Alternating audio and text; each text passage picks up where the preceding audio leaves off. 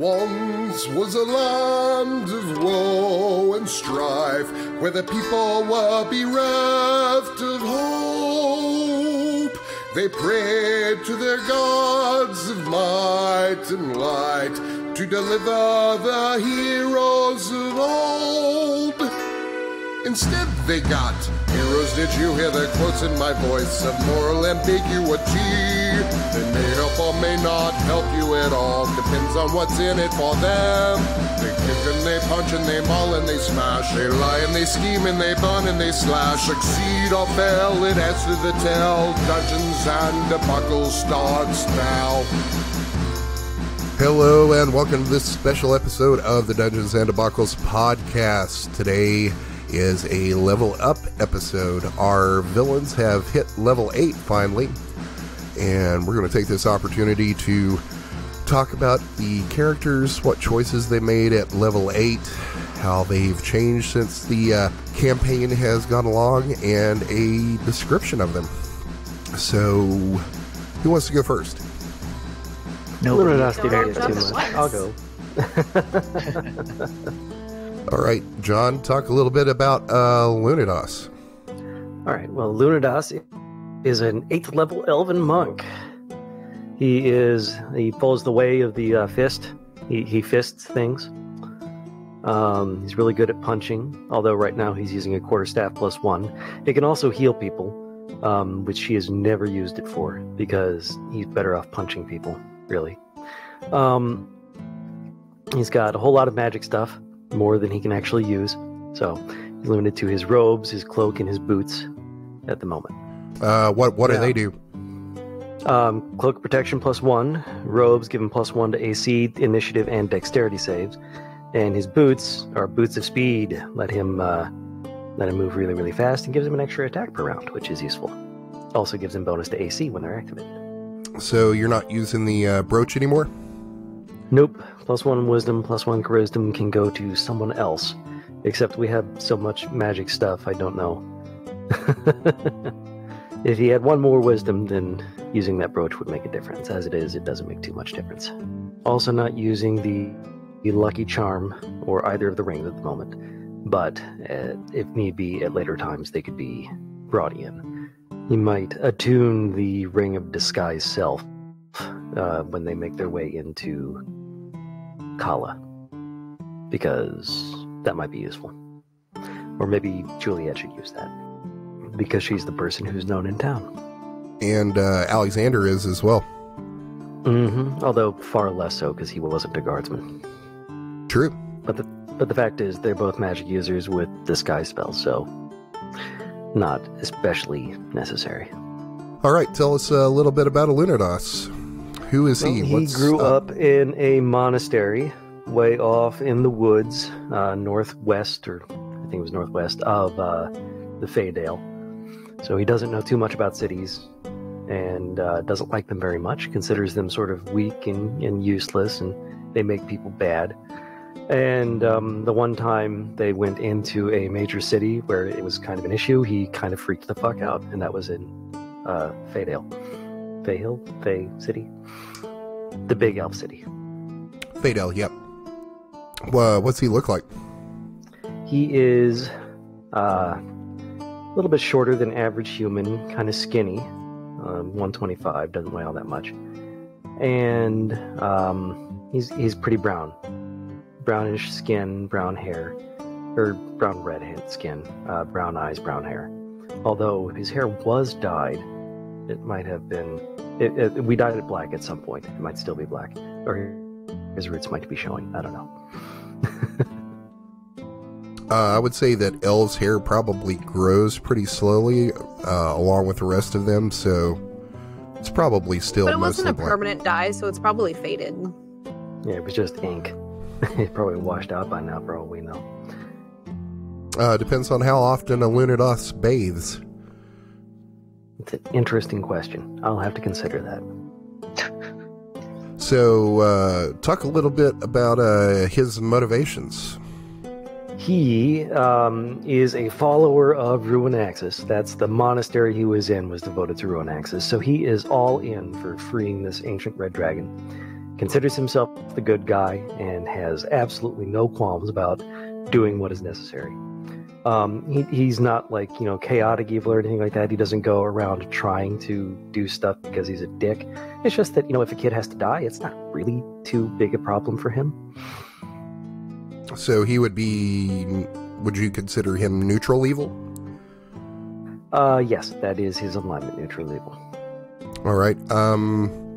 Talk a little bit about your relationships with the rest of the group here. He is kind of an uncle, dad figure to Talia because they bonded early on over a shared experience, breaking into a shop and stealing a whole lot of shit and making a lot of money. The money was less important to Luno, hence why he gave most of it away. Juliet kind of shares that relationship, so they're kind of odd couple parents to Talia. And other than that, it's not super close, just because they often get fractious about the goals of the party, because Juliet is not quite so blasé about the evil stuff and the disdain for the gods that Alunodas has. At least I don't think so. Alexander seems a bit standoffish, doesn't participate quite so fully in their activities, doesn't seem quite so devoted to the whole Ruin Axis thing. And, Luna still doesn't trust the person who betrayed and murdered his former party. Vic, she's new, but she is also religious, so Alunodas likes that. Alunodas likes his fellow member of faith, even though it's the wrong faith. She worships that spider lady instead of, a dragon like decent people do. Well, I mean, Juliet worships a dragon, well, the god of dragons. But she's not quite, devoted. She seems weird about the Ruin Axis thing. I don't get it. She's an Easter and Christmas kind of Tiamat worshiper. Something like that, yeah. She just goes through the motions of sacrificing babies. Yeah. All right, so tell us what's happening at 8th level. What'd you get? Not much. Level 8 is just the ability point increase. So obviously his hit points went up. He got another cheat point. But instead of the increasing my ability points by 2, I decided to get mobility as a feat. Because, well, first off, it increases his speed by 2. So now, with all of his bonuses so far, Alunodas has a base movement speed of 12, which is like 2 to 3 times a normal walking speed for most people. Do you mean 12 squares? Yeah, 60 feet. Yeah. So most people are 5 or 6. So Alunodas is ridiculously fast there. And if he double clicks, clicks his heels together, turns on his boots of speed, then obviously all of a sudden his speed goes up to 24, or 120 feet per round. So Alunodas is running around all over the place now. And then you can dash too. Mm-hmm. With mobility, on dash, difficult terrain no longer hinders you. Doesn't decrease your movement speed any. So, if Luna were to dash, then he would be going 48 or 240 feet per round, which I can't remember what that would translate to in miles per hour, but it would be really fast. It'd be like 20 some odd miles an hour, I think. It'd probably be more like 40, I think. That's just insane. It really is. So anything else you want to talk about with Luna? It's 27 miles per hour. There we go. And also, one last thing for mobility, which will make him really a lot more mobile, is that when you make a melee attack against a creature, whether it hits or not, you no longer get opportunity attacks, or trigger opportunity attacks from them for the rest of the turn. So with his 5 attacks, he can, move, attack, move, attack, move, attack. He can just be moving around on the battlefield without having to worry about triggering attacks of opportunity quite so much. Yeah, you never have to use disengage again. Mm-hmm. And that means that if I want to set up flanking with someone, I can do that. I can use my ability to push people around with the flurry of blows to try and rearrange the battlefield a little bit, things like that. So that's what I'm hoping for with this feat. Awesome. Indeed. All right. Well, who wants to go next? I'll hop on next. I need to go cook. Ugh. Meth dealers. I'm not even North Carolina anymore. All right, Shane, tell us about Alexander. So Alexander is a late 20ish, I want to say, human dude. His family was subject to loan sharks and stuff due to gambling debts. They ran off, left the debts to him. I ran off, and then kind of fell into the swing of things. Learning music on the way to make some money. Blase, story point. Lead up to the point where we initiated this whole thing with Juliet and everybody. Murdered half of our companions due to differences in values, and then it kind of led us to where we are now. Did we decide where Alexander's from? Was it Liskane? I don't think so. I don't think we've established a canon starting point. But I mean, Liskane works just as good as anywhere else. Okay. And then you just found yourself in Kala. Yep. So you are a human bard. You chose the College of Lore. Yep. So what did you get at 8th level? So 8th level, not a lot. Most of the big things are going to come at level 10. But for level 8, I got some more stat points, which I boosted into my charisma, giving it up to 20, and myself a 5 modifier. And then I switched out one of my spells. I switched out Comprehend Language for Heat Metal, because 1, it seemed more evilly inclined and useful.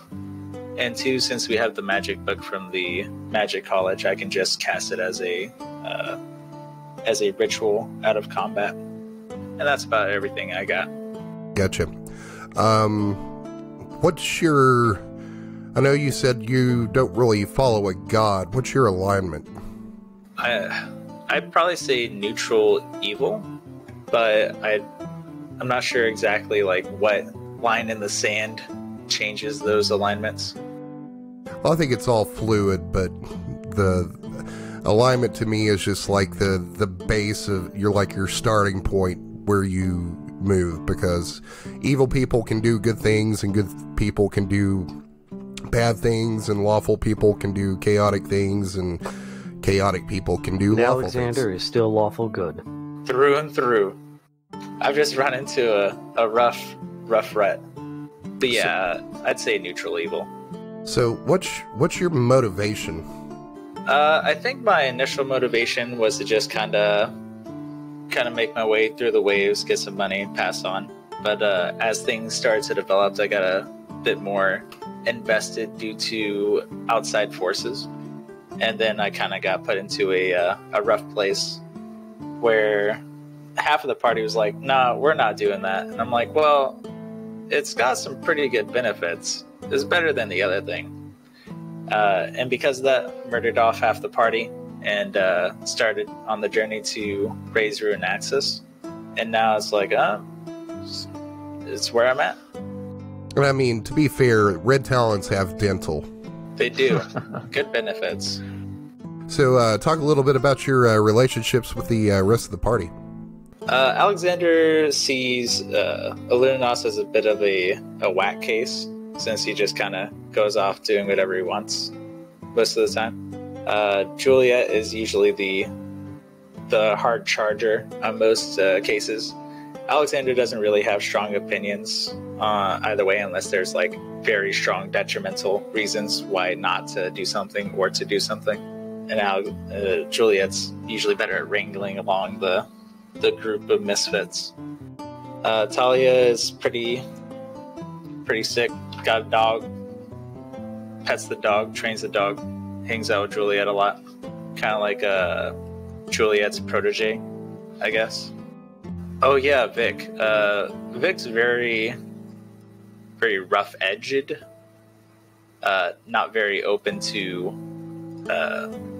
things that go against her beliefs as a paladin, which is reasonable.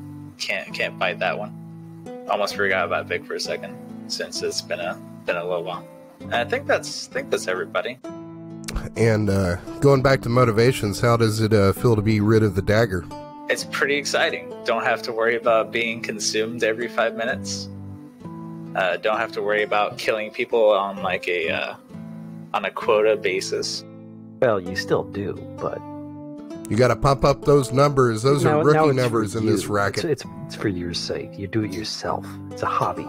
It's a personal liberty now. Okay. Now it's a choice. Yeah, it's a choice and not a debt collector coming for the bodies. All right.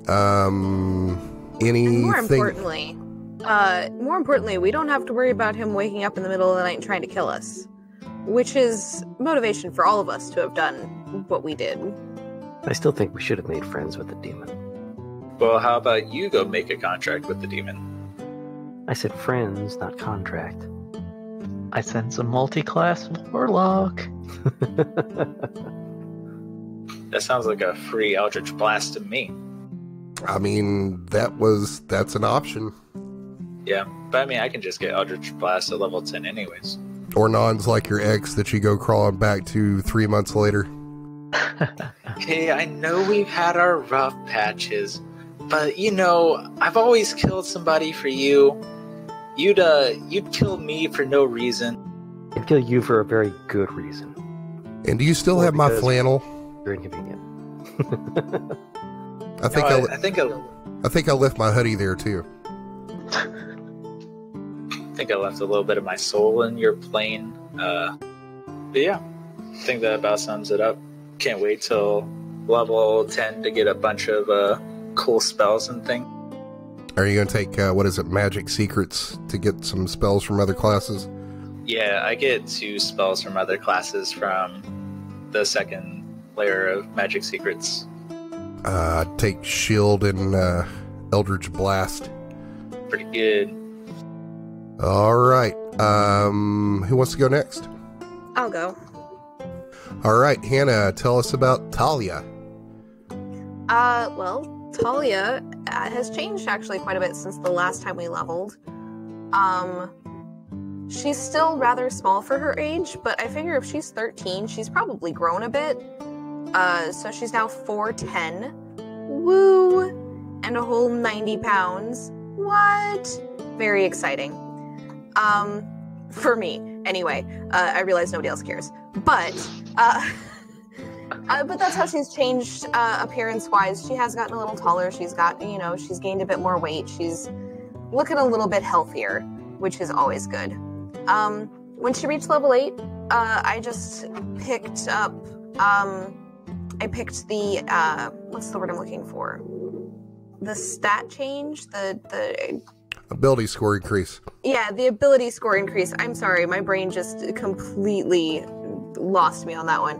I picked the ability score increase and I upped my charisma and my dexterity. So now I get a +4 to my dexterity and a +3 to my charisma, and it was a +2 to my charisma and a +3 to my dexterity before. So I gained a pretty decent increase by doing that.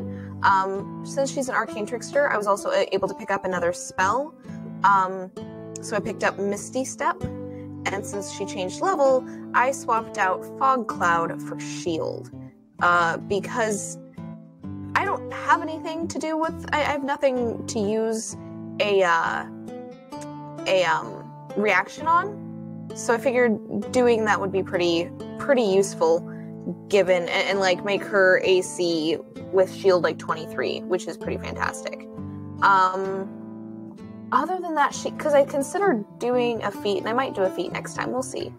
But other than that, she hasn't really changed a whole lot. I need to use her rapier more often because, like, it's really good. And I haven't been using it.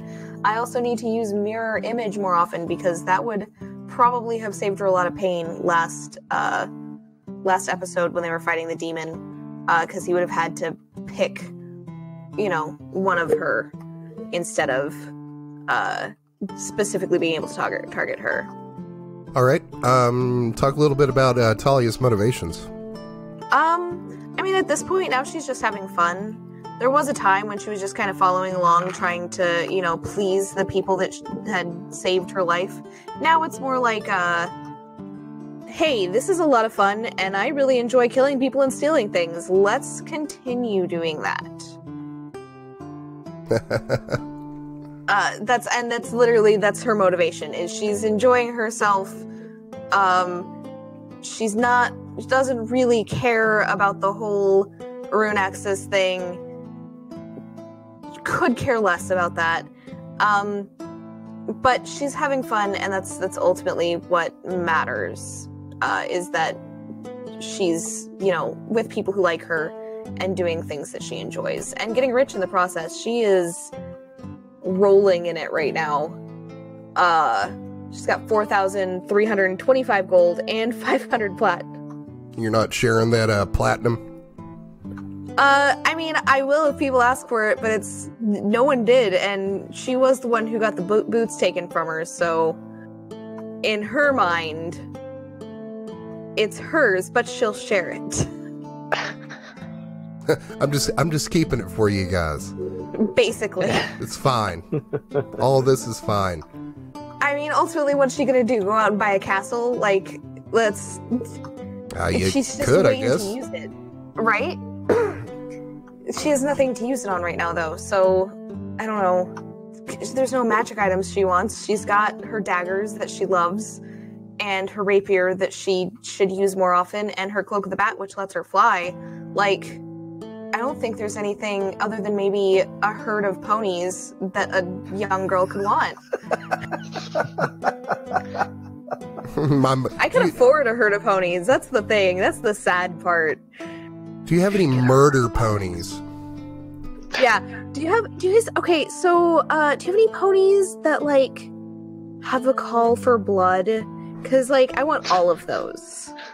You could have a, some sort of magic item that is cast the Find Steed spell.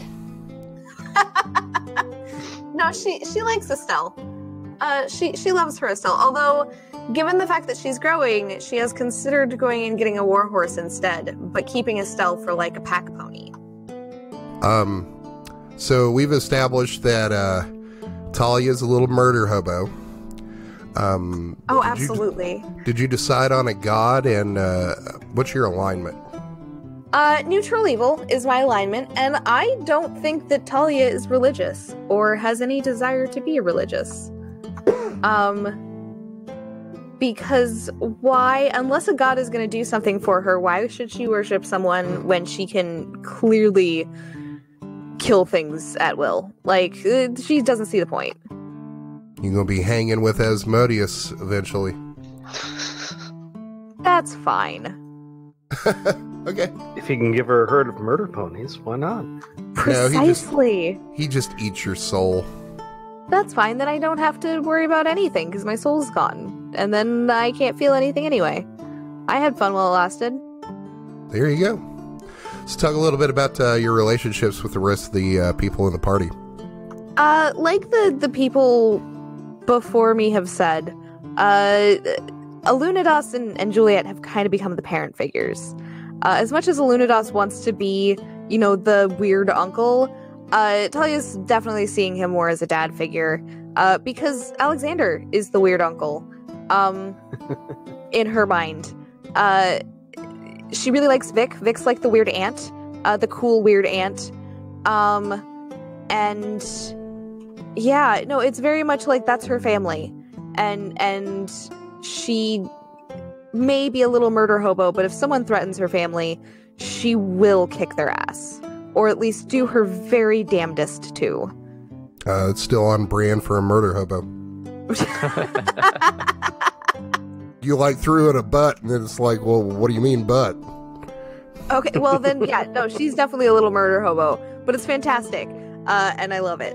No, she would definitely, if someone threatened her family, and I think I've tried to play that in the past, where, someone threatened her family, and she was like, no, fuck you, and everything you stand for, I'm gonna kill you now. And like that's who she is. That's what she stands for. And yeah, like there's definitely a closer relationship with everyone than there was in the past, including Alexander. All right. Anything else you want to say about Talia? No. Oh, Abbott is just hanging out. I know that it seems weird that she has this puppy, but I think that it gives a lot of good opportunities for role play, or at least it will in the future, where it can help move the story along, because we can be hanging out with Abbott and maybe talk about something like it's happened with Vic. And just I like the idea of a little girl having a puppy.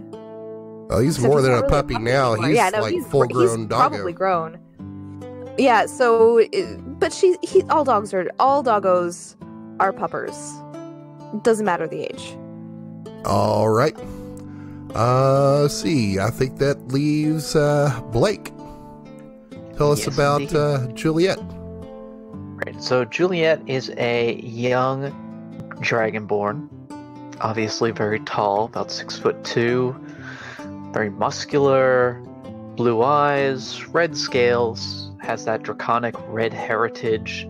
She is a kind of combination. She started out as a city guard, so she has that very fighting martial training, but that quickly gave way to a more spellcasty type of thing. And now she's multi-classed into wizard, and her fighter archetype is eldritch knight.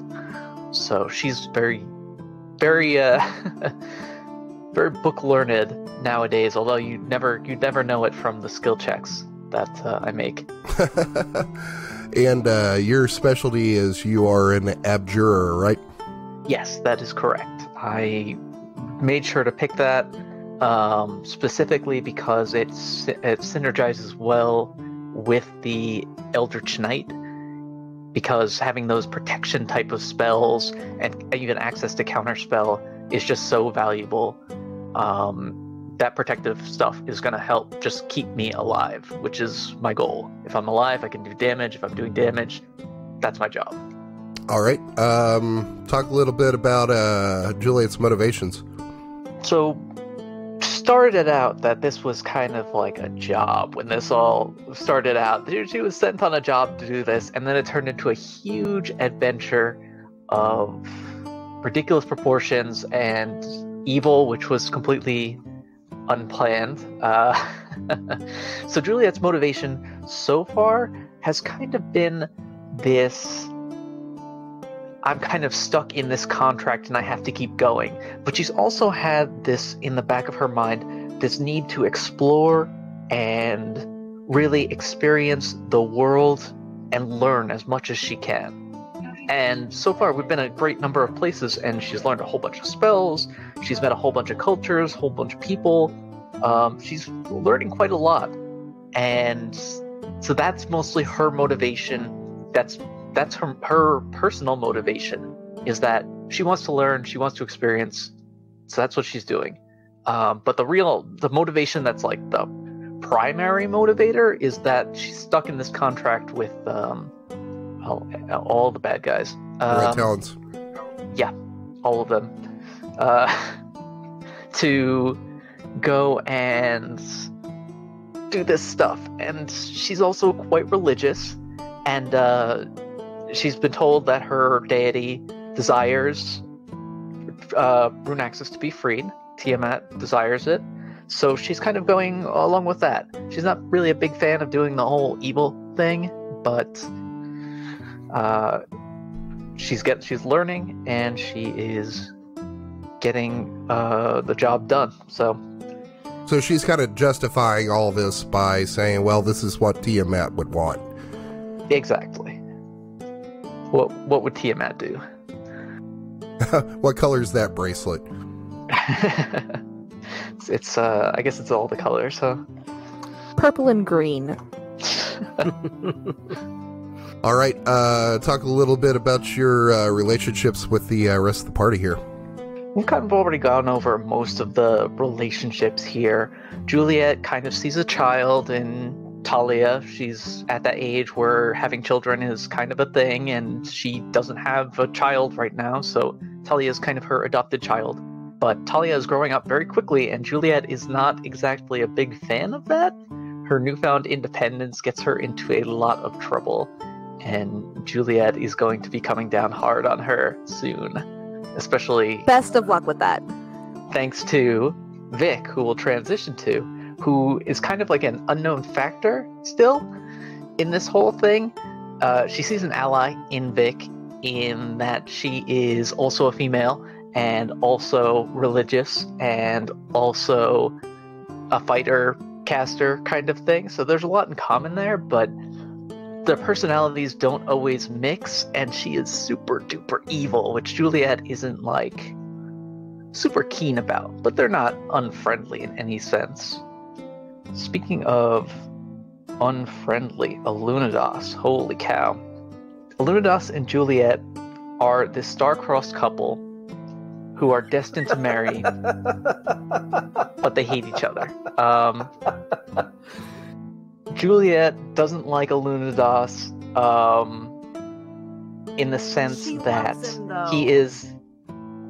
Well, yes, but in the sense that he's like this religious zealot that's constantly urging people to do bad things and all of this stuff. Juliet is not a fan of that, and she doesn't like Alunodas that way. But Alunodas is kind of charming in this awkward, weird kind of way, and Juliet likes that. And he's also like the only one who treats Talia as like a child and is willing to help her alongside Juliet to kind of help Talia grow. Be her So- best self. I don't know what to call them, what the relationship exactly would be, but it's like the parents who hate each other but love each other, love their child more in I don't know, maybe a less tragic way. But that, and then Alexander has been a challenge for Juliet because Juliet has tried to get like something out of Alexander, and it's been very difficult to get anything. And now with this whole dagger demon thing, she's kind of been very suspicious of him. Not to the point where she wants to kill him or anything, but now that the demon in the dagger is gone, though, Juliet is more than happy to see what Alexander has in store if he's ever willing to share any of his story, any of his past, any of his goals, dreams, hopes, etc. She doesn't really know a lot about Alexander, and she is curious about that. And I think that's everyone in the party. You could always force the issue on that. I have tried, and we have gone over even outside of gameplay, and every time we ask for details to be ironed out, they rarely are. Like, I still do not know what his deity is. I think he said the deity of the road, Farnland, or whatever. I don't even know how you pronounce that. He's an enigma. Yes. And I wish he would be less of an enigma. But maybe, spoilers, we might be finding out more about him in Kala. How does Juliet feel about Talia not having a religion, or a god, or a deity, or anything? I guess... If you're going to be Juliet in this doesn't house, really you're see going to that worship as Tiamat. Juliet doesn't see that as a problem because the whole She'll come to worship love of her when Tiamat... that's eventually. It's fine. The worship of Tiamat is like a Dragonborn thing, and she doesn't want to force that on Talia. And all of the other gods, like Tiamat doesn't like an awful lot of gods. So if Talia was to worship a god, it might be a good god, and Juliet wouldn't like that. So having no god is a-okay in her book. Eventually she needs to come to her senses and, worship a proper deity. But she's young, she doesn't know much about the world yet. Eventually she'll need that bless spell. So it's like Juliet's Catholic and Alunodas is Jewish, and you're like trying to let the kid like figure out what they want to do. That is perfect, yes. Do you think we should get her a hippogriff, a griffin, or a nightmare? Ooh, She nightmare! needs a special mount. Nightmare, 100%. We are not getting her anything that is larger than a 5x5 cube, okay? Well, these are all mounts, so I think they're all perfectly. I mean, maybe we could get a pony nightmare. But Do she they have already petty has a ponies? mount. But I want to get her a special one. I want her to have a murder pony. She'll grow What are out you of gonna do that with that nightmare leather pony. Talia needs something practical and, What's more practical than extravagant. something that can fly or take her to the ethereal plane? knives. These things all have knives on their feet. I mean, Talia's probably getting a little too big to be riding a war pony around. I don't think Talia is ever going to get big. Well, she's 13, and, speaking of, Juliet saying, well, I can't, she's getting out of hand. Wait till those hormones kick in. Oh, yeah. She's only 12. No, she's 13. 13. They're turning? Okay. She's a teenager. Oh, okay. Ooh. Oof. She, Oof, Watch out. indeed. she would be, I'm still not entirely sure that we're going to be doing any kind of referencing to her starting her womanhood. well, I mean, at this point, she and She's the on other magic. girls We'll have put her would- on magic birth control when we get back to a big city. It'll be fine. well, she and the other girls would have been taken, away to another classroom to watch that video at this point.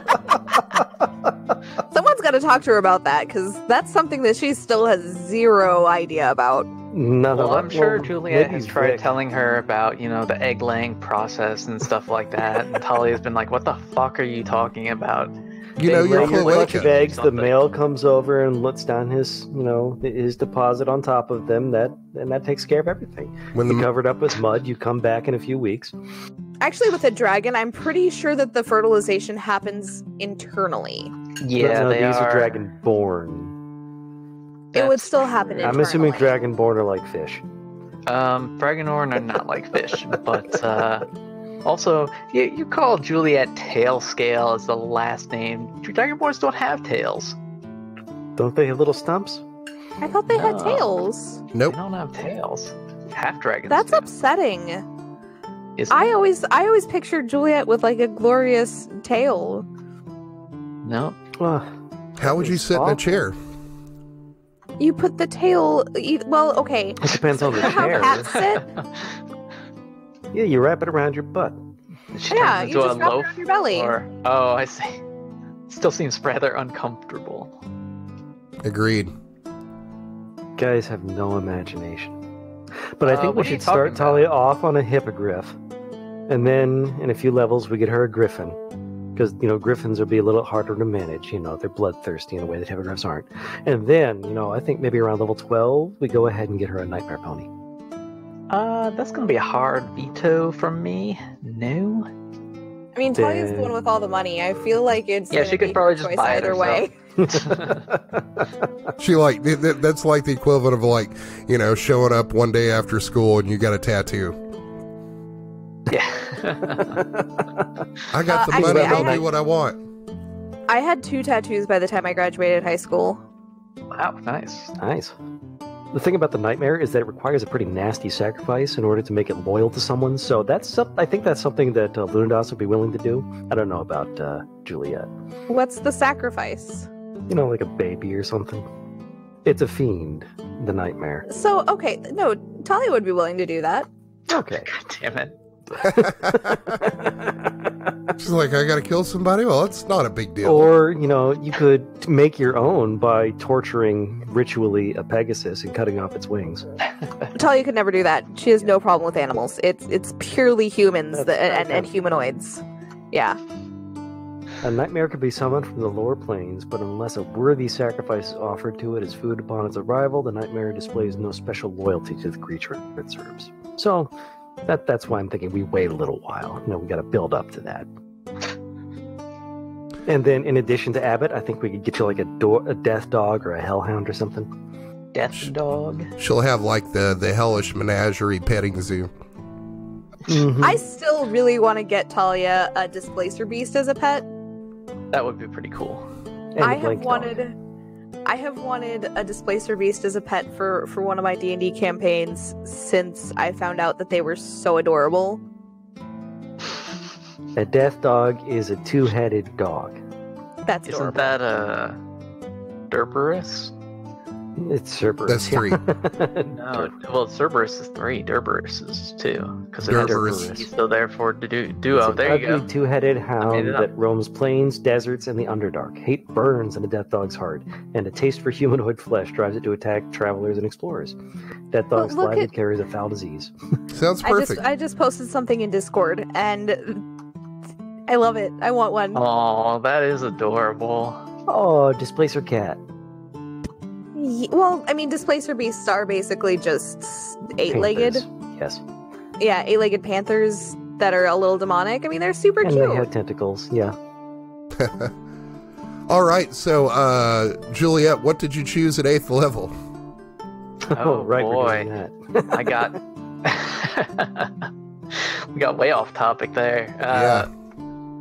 Juliet, I took another level of Abjurationist Wizard, bumping her up to level 5 Wizard, level 3 Fighter. And the only thing she gets from that is she gets more spell slots, specifically the 3rd level ones, which means that she gets to pick 2 spells, of which the 2 important ones are Counterspell and Fireball. Yes. So, taking those, no more messing around. I know I've cast Counterspell in the past in one of the episodes, or 2 of the episodes, but it actually, technically I shouldn't have had those 3rd level slots until this level, because of the way multi-classing works, and I just was wrong about it. So, We'll now retcon it's that. legitimate. Yeah, we'll retcon that, and you all died in the Phase Shrine Temple. Alright, sounds good. I need every. No! Go ahead and roll me 4d6. All right. So, anything else that you want to say about Juliet? No, other than I am looking forward to seeing where the party goes and what's going to happen ahead. Not just for Juliet, but for the entire party. That's it. That's it. All right. Thanks for joining me. Thanks for listening to another episode of the Dungeons and Debacles podcast. If I could ask a halfling-sized favor, give us a 5-star rating and review on iTunes. It's the best way to support us. New episodes come out every Monday, so make sure to check your podcast app. Do you have an idea to make the podcast better? Tell us about it on Twitter or Facebook. You can also check out our website to see all the maps, lore, and characters at dungeonsanddebaclespodcast.com. And now a word from our fantasy sponsor. Want to throw hatchets? We got hatchets, and you can throw them at the hatchet throw. Bring your own hatchet or use some of ours. We don't care. We got big hatchets and small hatchets. We even have very small axes. Want to throw daggers? We don't have daggers. We have hatchets, and you can throw them inside our building. You can throw them at stumps with red circles painted on them. We also got stumps shaped like half-orcs because they are attacking us, but they don't have red circles on them. So come to the hatchet throw in downtown Asheville. We also have ale, wine, and mead. People say hatchet throwing and ale is not a good combination, but what do they know? We also have hatchets to throw, but no daggers. Hatchet throw.